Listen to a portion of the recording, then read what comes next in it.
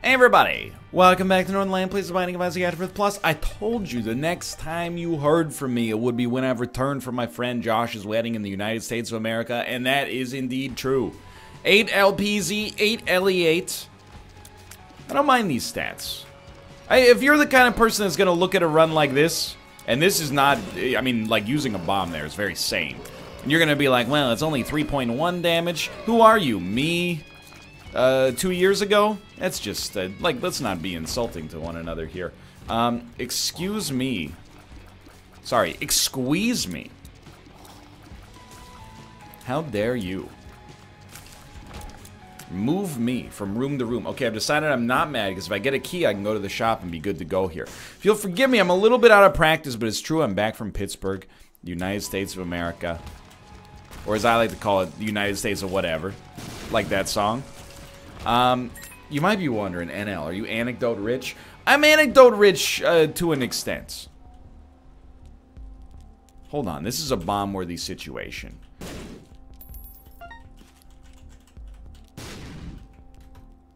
Not what I wanted. I know we have another, like, battery out here, but I really want to get that double battery charge. That's going to really set this whole thing in motion. I am anecdote rich. I got thoughts about flying. I got thoughts about America. I got thoughts about Pittsburgh in general. 48-hour energy, please. You son of a gun. Okay, thank God. I just did not want to be teleported away, because if we could just get a battery charge, we're gonna double our freedom pretty soon. And I'm gonna tell them for you in this 5-paragraph essay right now. It was fun. That's what I'm gonna say about that. You know, everybody there, when we were there, people were very flattering towards us. They were like, "Oh my God, you made such a long trip. How you came all the way from the West Coast, Vancouver, BC?" And I'm not like trying to insult Josh's friends here, but they're like, "Vancouver, BC, where is that?" And I'm like, "It's like 3 hours north of Seattle." And they're like, "Oh my God." And I'm like, you know, none taken. It's the 30th largest city in North America. It's bigger than Pittsburgh. Well, it's roughly the same size as Pittsburgh. Anyway, the truth is, it wasn't that long of a trip, you know? We took 2 airplanes. One of the airplanes was like 4 hours, and one of the airplanes was like, you know, an hour. And people are like, wow, that's an incredible voyage. Nah, dude, I watched, on the way to Pittsburgh, I watched 1 movie. Now, I could have probably, I watched 1 movie in an HBO 90-minute special, admittedly. But it wasn't like a staggering amount of time was invested in getting there in the first place. Like, we gotta raise our standards as society, is what I'm trying to say. Because I'm getting too much credit for not really doing anything. On the way back, I watched 2 movies. And, you know, that's just a normal Saturday afternoon. Now, admittedly, I did have to, you know, I ate a bad sandwich at the airport. Not at the Pittsburgh airport, at the Montreal airport. I gotta give, and, you know, if you're a Pittsburghian, if you're a Yinzer, as I've heard they like to be called or refer to themselves as,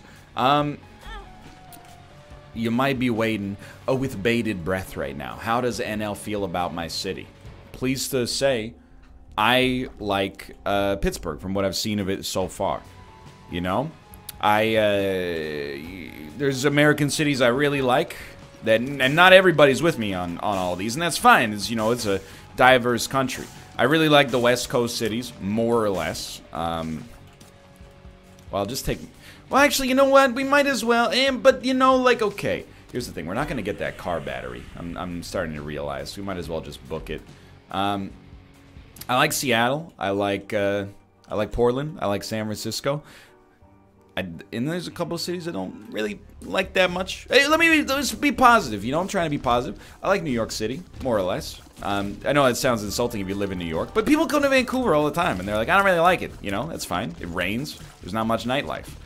If you don't like the rain and you love to dance, this might not be the town for you, and that's okay. You know, I'm glad there's cities out there that fulfill your needs, and cities out here that fulfill mine. But, you know, I thought New York was totally fine. Did I think it was the best city on earth? Well, let's not go there. There's a couple American cities I'm not that big of a fan of, and admittedly, it's maybe not necessarily fair, but, you know, like Boston always gets up there because of Pardon me, just a very, very gross belch.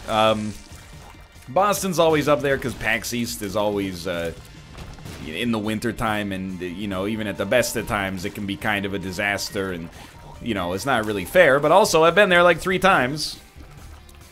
And the other one is LA, where I'm just like, man, you need to have a car, and I feel like everybody here that's nice is just trying to be nice because they think I might be a Hollywood producer because of the early onset male pattern baldness. Anyway, Pittsburgh, up near the upper end. I thought, you know, people seemed friendly.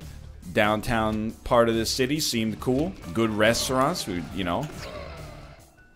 I got no complaints about Pittsburgh proper. Seemed cool to me, dude. And maybe I'm at risk of overstepping my bounds here a little bit. There's a Pittsburgh restaurant restaurant tradition. Institution was what I was gonna say, and I messed it up. It's a chain sandwich restaurant called Primanti Brothers. And, you know, it's the same. You always go in with a little bit of skepticism, you know. People are like, oh, if you're in Montreal, you gotta go to, like, Schwartz's. If you're in New York, you gotta go to Cat's Delicatessen. Now, I hear both those places are amazing. I've never been, because, I mean, they're crowded. But we did go to a Primanti Brothers, and I gotta say, as far as regional food standards go, that was a dang good sandwich. And you're like, what could they do to make a sandwich good? I don't know what to say, except for the fact that it's enormous, which may appeal to you or may not, depending on your predilections in life.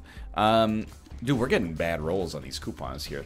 And it also comes with a little bit of coleslaw on top of it. And not like heavily mayonnaise coleslaw, just like, you know, cabbage with a little bit of mayo, because, you know, I'm no big mayo fan. And then the kicker is they put some French fries on it as well. And it's like, you know what? This is a good sandwich. You Pittsburghians, you're doing right on the Primanti Brothers Sandwich Corporation. A food snob who eats, you know, raw fish like 2 or 3 times a week, I sign off on your big Primanti Brothers sandwiches. I will say, this is not, I mean, this is not even a joke with America at its expense. It is a joke with, like, small town America / North America, because this definitely happens in Canada as well, at its expense. In the town where I was born, lived a man who sailed the sea. No, in the town where Josh's wedding was, it was outside of Pittsburgh, which is understandable. I don't want it to seem like I'm ragging on my good friend Joshua. It was a great deal with the devil, by the way. Because, you know, to get married in a major city center is expensive. And also, like, it depends. Here's the thing. As a millennial, you know, as somebody who's like, I like Uber, you know, I have no problems staying in a city center and going to a friend's wedding there. But, you know, if you got, like, 50-year-old relatives, they're like, where do I park? And you're like, just park at a parking garage. And they're like, you know, $10 a night, this is a ripoff, you know. It's always, no, you're always gonna anger one demographic, you know. And in this case, you know, because it was held in a suburb outside of Pittsburgh, my demographic ended up being the one that ended up a little bit, I don't want to say upset, but like inconvenienced. So like where it was just off the interstate. It's a big highway, in case you're not from the United States of America or not familiar with the concept of an interstate. And then it was, you know, typical, and this is not an American thing, this is a Canadian thing as well. You know, it was like a hotel where definitely they have like dentist conventions or something like that. Oh, dude, that's pretty good. Oh, dude, that's pretty good. And then you hit him with one of these. I'm gonna get back to the bit. Don't worry, the bit's not gonna be orphaned. Well, dude, just buy it, brother. That's a great one. Absolutely. Dude, I'm happy with this. This is a great setup. Anyway, and then across the street, Target, Dick's Sporting Goods, bunch of chain restaurants, you know, Chipotle, burger place, slightly upscale place that's probably slightly upscale because they give you unlimited soup, salad, and breadsticks. You get the general idea. So, like, that's fine. That's where I grew up, essentially. Is like, oh, it's Friday night. Want to go to Boston Pizza? Oh, I don't know. I don't want to dress up, you know? So, like, I'm cool with it, but I tried to get a coffee. And this is just small town life. I've been spoiled by what happened, dude. I've been spoiled by a more urbane existence. Keith Urban, specifically. You know, if I wake up in the neighborhood where I live, I want to get a cup of coffee. I can walk to the Starbucks. I can walk to the other Starbucks. A couple Tim Hortons around, you know? And then there's, like, some local coffee shops. If I really want to, like, hoof it, you know, I could go to some really... I could even hop on a train and, like, in a couple of minutes get to some of the most highly regarded coffee shops maybe in the country. And I'm bragging. Most of the time I say I'm not bragging, but this time I'm bragging a little bit, but I'm also just putting it into perspective. I woke up, you know, EST to PT jet lag. By the way, if you're gonna be like, you're spoiled. Dude, preaching to the converted here. Look at me, I'm playing Isaac. This game's been out for like 8 years, people are still watching. Of course I'm spoiled. Dude, what is this? Spoiled for having the greatest job on the planet. What was I gonna say? So yeah, I mean, let me put it this way. Getting coffee in the morning is not a problem. So like, you know, we woke up at this hotel, and I woke up before Kate. It was like, I think it was 12:30, which is late, I want to be clear. But also, that's 9:30 Pacific time, and we'd flown all day. So it's not like we woke up we slept in like a crazy degree. Yeah, we slept in till noon, but we actually got up like pretty much at the same time we get a PT. Anyway, the point is, what are you, my mom? Keys, please? Still pretty good. The point is, I go to get a cup of coffee. Sorry, coffee shop in your hotel closes at noon. Of course, why wouldn't it? Everybody knows that demand for coffee peaks in the morning when all the vacationers wake up. And then at noon, people are like, I don't want any coffee anymore. If you wanted to get a beer, not a problem. You just, right next to the front desk. You could buy 100 of them. They wouldn't bat an eyelash. Coffee? Are you crazy, dude? Where are you from? Dude, we don't want any of this. Maybe we'd buy the Spirit Heart and the Key, but like... So I was like, no problem. There's a bigger hotel within walking distance that has a real restaurant inside of it. Surely, the coffee shop in there is open, because it's a Starbucks. I go in there, no Starbucks. Well, I mean, sorry, there is a Starbucks, but also, that Starbucks is closed, because it's 12:30. Didn't you get the memo, dude? Nobody here drinks coffee after 12:30. All the coffee drinkers wake up at 6 in the friggin' morning. After that, they go to the mall. Get a sparkling water. So I was like, okay, how am I gonna get coffee? So I did the very millennial thing, right? Pulled out my phone. I said, Starbucks near me.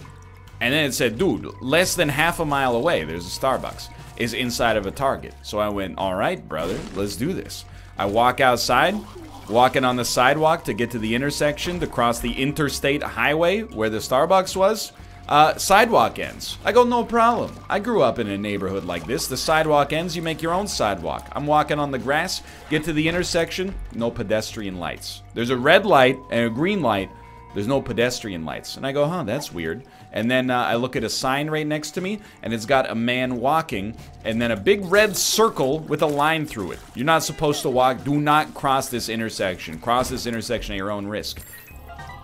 So I walked back to the hotel, and, you know, not ours, but the one with a real restaurant inside of it. And I went, one coffee, please? And they went, sure. And I was the only person inside of the whole friggin' restaurant. I'm not saying that, like, I got over it. It's not that big of a deal. But I'm just used to more domestic amenities around, I suppose. The saga of me trying to get a coffee in this suburb, it illuminated to me how much I've been spoiled. But also, I was like, man, you guys gotta... you gotta work on this. I haven't lived in a small town in a while, okay? I'm not saying Pittsburgh's a small town. I'm saying, you know, the town where the wedding venue was a small town. We also, like, when we checked in, the front desk staff was like, do you pay now? And I was like, I just kind of raised my eyes a little bit and looked at her. And I was like, I guess. And then she was like, oh, okay. So I'll need a credit card. And I gave it to her. I was like, shouldn't you? But I know, you know, I grew up in places like this where, you know, deals are signed with a wink and a smile. You go to the hotel and everybody says, hey, Daryl. And you're like, how do they know my name? And you're like, well, you can check out any time, but you can never leave, brother. Anyway, it was it, and like the ceremony was good. Josh's wedding ceremony, I mean, specifically, was good. The reception was great. Good food, good people. It was a fun time. It was a celebration of Josh and his wife's, well, fiance now wife, I guess, love and relationship. They both seemed extremely happy. It was cool to meet Josh's family in the flesh, and I was like, now this answers a lot of questions about how Josh ended up the way he did. In a positive way. And I know that sounds like a backhanded compliment. I mean it in a positive way. You know, Josh is, he's not afraid to express his emotions. He's got a good sense of humor. His parents are like the spitting image. Like, his dad was threatening to beat him up, and he was threatening to beat up his dad at the reception. But I was like, that's in character. But they're not dysfunctional. They're highly functional and successful for that matter. But anyway, it was cool. I will say, so the wedding ceremony, and I mean this with no disrespect to my good friend Josh, but you know, if you invite the man who stores anecdotes, I'm gonna turn some of these experiences into anecdotes. It was a, I wouldn't describe it as a religious ceremony, to the extent, like, it wasn't like a 3-hour-long wedding, for sure. But it was, hold on, maybe a battery charge? Don't give him your money, dude. Give him one of these. Oh, baby, Eden's Blessing? That could be fun. Because we got Chaos now, things could get real wonky here. Eden's Soul, I should say.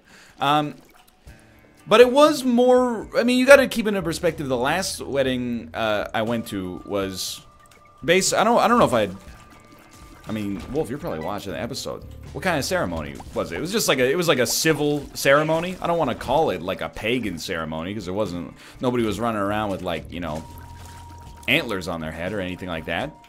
I don't even, is that offensive? I'm just drawing on Game of Thrones, dude, okay? Don't shoot the messenger here. But yeah, it was just like a civil ceremony. And then my wedding was basically like, by the power vested in me by the, you know, comptroller of British Columbia, I now pronounce you husband and wife. In this wedding, there was like it was like a preacher who was like leading things. And he was leaning a little heavy onto the God stuff. And I don't know if Josh is into that, maybe yes, maybe no. Doesn't matter to me. He's a friend of mine.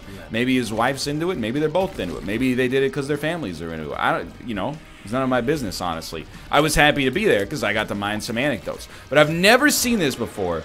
At one point in the ceremony, like a guest lecturer came up with the white collar and everything, and he said, if you could all join me in raising your hands to bless this couple. And then, I don't mean this to be rude, okay? But he held up his hand in what I can only describe as a Darth Sidious-like fashion when he casts the Force Lightning at Mace Windu in Star Wars Episode 3, Revenge of the Sith. And he held it up to Josh. It is on the fridge. Nailed it. And then he just sort of like held it at Josh's person. If that makes sense at all. Dude, I'll black rune these. Dude, that is huge. I can only describe, and I know, again, it sounds rude, and it probably, like, you know, if he heard me say it, not Josh, but the pastor, Josh would laugh. But he would probably be like, that's rude. But you know what? I'm a guest in your country, so what's rude? Me insulting you, or you having the gall to criticize me in any way, shape, or form? Please let me go.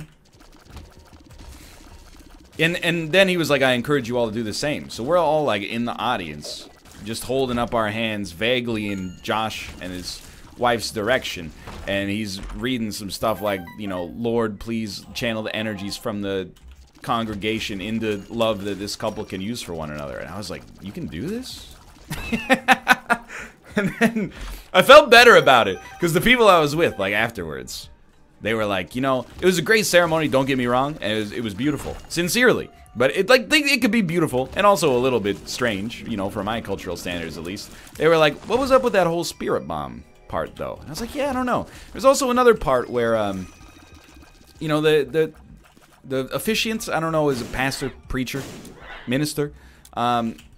He was, every time, you know, he would talk about love, he'd be like, you know, you guys have so much love for one another. But don't forget, like, while you have love for one another, you also have to have love for God. Because if you don't, nothing will ever work. And I was looking at Kate like, well, you know, debate, but I don't know, dude. Maybe he's right. As far as I know, no Christian and Catholics have ever been divorced. So, I mean, the jury's still out, right? But at one point he said, never forget, God put a heavy price on your head. And the price was the death of his only son, Jesus. And I went, holy crap, dude, this is sick. We're here trying to celebrate the love that these two people have for one another. He's trying to bring it down. Like, hey, don't forget, you know, Jesus died for you. And I'm like, all right, dude, but like, you know, I'm just here for the champagne. Why are you being weird like that? But apart from, I mean, it's not even apart from that. It was a beautiful ceremony. It was just also vaguely religious, which is a different world for me. So I had to, you know, had to reconcile that. It wasn't like I was, excuse me, Pastor. Why are you filling the heads of the people here with lies today? It wasn't like that. It's not about me. But I was in the audience like, here's the thing, you know.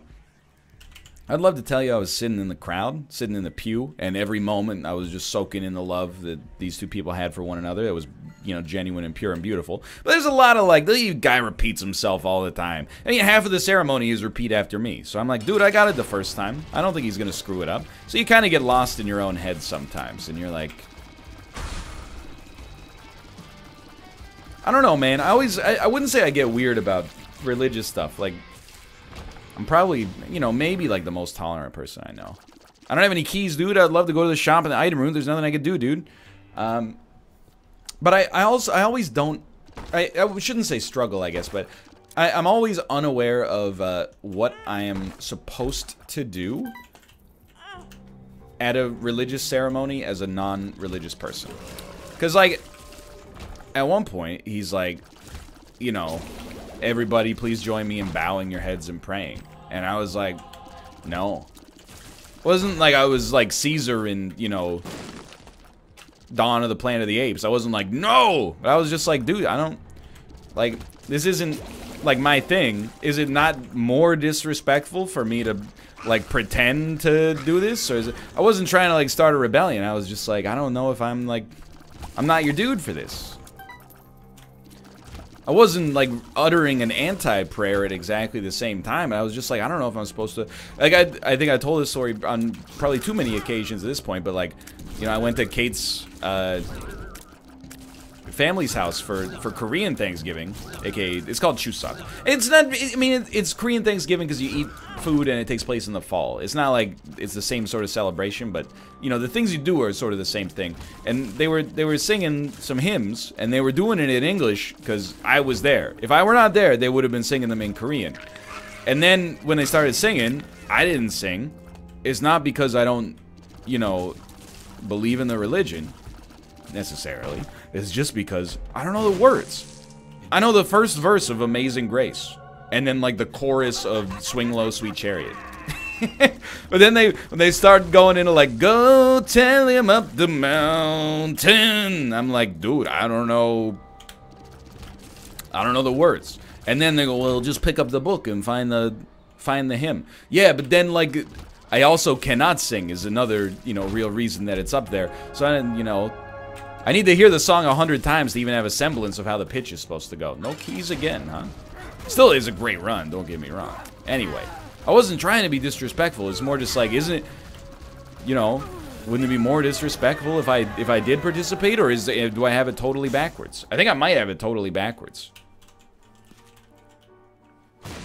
But anyway, you know, it's not like they were trying to force their thing onto me, and I was like, I refuse. It was more just like, I don't want to, you know, I'm not really like adding if there's like a cumulative prayer energy, I'm not adding anything to it. It's not coming from a pure of heart place. Anyway, it was a great ceremony. It really was. Like, that's the thing. Like, yeah, occasionally the pastor would be like, God put a price on your head. And I'd be like, man, dude, it's like Boba Fett. Well, I guess Darth Vader put the price on his head. Boba Fett. Anyway, the point is, like, it doesn't all have to be Star Wars references. But that's kind of a strange thing to say. But then also, you know, when they were reading their vows and stuff, I was like, this is beautiful, dude. It also, and this is, again, no offense to my good friend J. Smith OTI.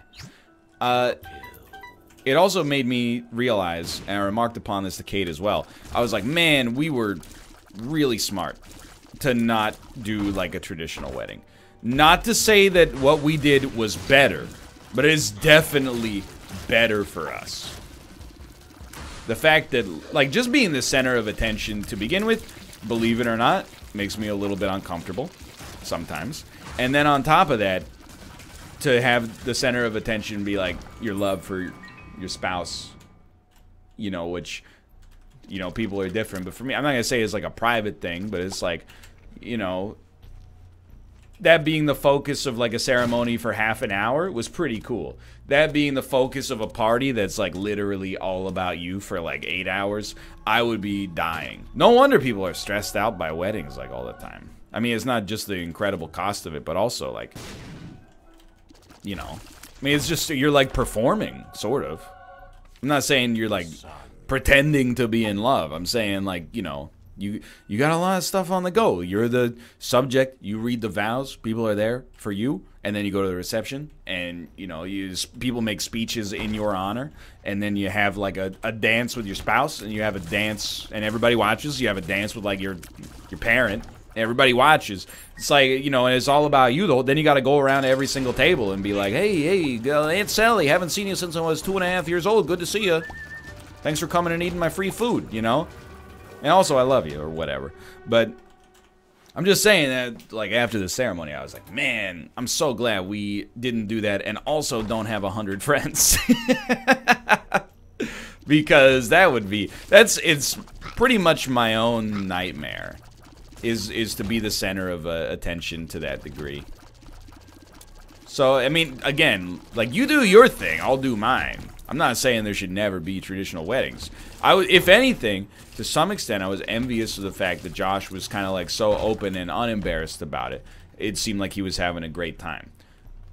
The reality of the situation is, if I was in his shoes, I would be like, I'm going to bed at 8:30. Have fun, everybody.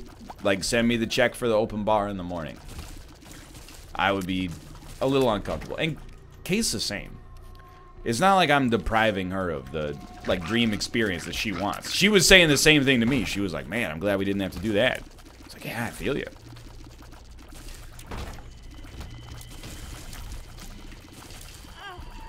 And if you think I'm the extreme, we went, is like a lifelong friend of mine since we were, like, adolescents. One of the guys we went with. Oh, God, I forgot about Tarot Cloth. He got married when he lived across the country from his parents. And he didn't even tell his mom. He, like, eloped. You know, we'd have to be pretty silly not to take that. He eloped, and then, like, the weekend after, called his mom and was like, hey, Mom, just so you know, like, I got married. And, like, when I come back, we'll have, like, a nice, not ceremony, but we'll have, like, a little party sort of thing to celebrate. But, like, yeah, I'm, like, married. Like, I didn't invite you to my wedding. So if you think I'm the extreme, I'm a harbinger of millennials to come, dude. Now, to be fair, he had other, you know, I'm blessed to have a very stable family unit, and I mean, his concern, as I understand it, was more like he was worried his mom would, like, she would be dramatic and maybe ruin things or make things more stressful than they had any right to be. And dude, here's the thing, it's his wedding, like.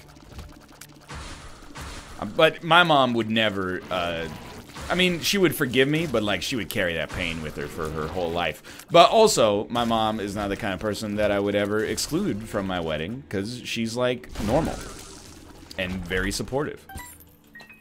So I got nothing to, you know, it's kind of a chicken and the egg situation, right? I would be firing the first shot. There's no question about that.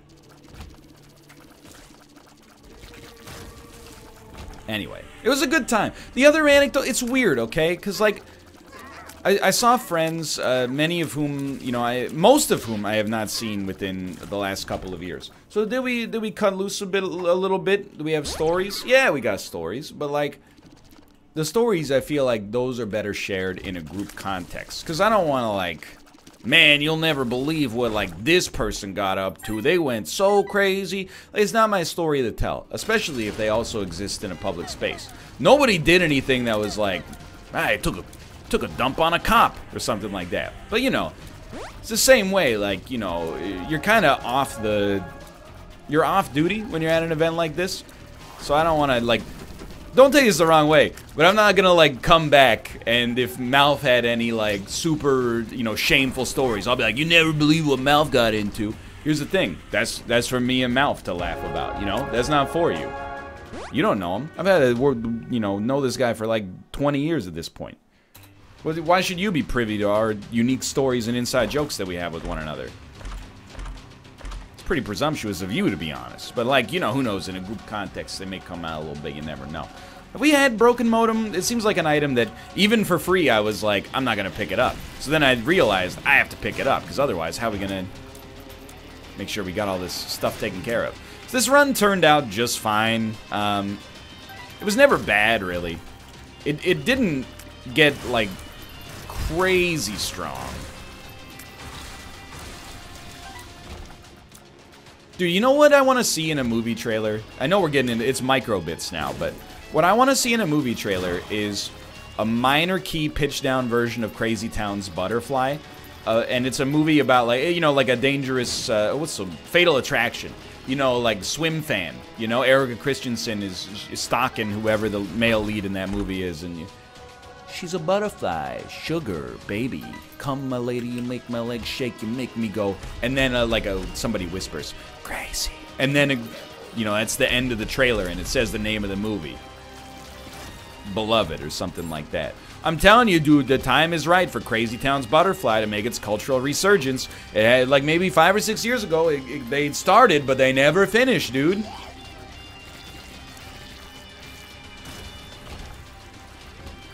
Same with Eiffel 65's Blue. It appeared in Iron Man 3 and then sort of has started to fade out of the cultural relevancy again. Everything old gets new again, dude. Maybe? I don't know. Maybe it's that was around the age that, you know, people who were born in the same era as me started to actually purchase their own things, and as a result, they mined it for nostalgia. And now, the generation that is reaching that age is, you know, they were born in, like, 1997 or something like that. So there's different, you know, they're like, nostalgic for songs that I already thought were bad because I had an adult brain when they came out, like Party in the USA by Miley Cyrus. NL, how dare NL, you can't. Dude, I can say it. I was there, brother. I lived through it. I know you heard it on the school bus in 4th grade 100 times. That don't make it a good song, okay?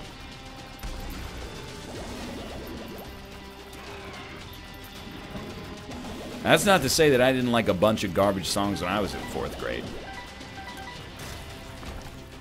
I mean, that's rewriting history. I mean, Garth Brooks was my favorite artist until I was, like, maybe 12 years old. Now, for many people, he's their favorite artist to this day. But, like, you know. Come on. How can you like Garth Brooks that much when Chris Gaines is around?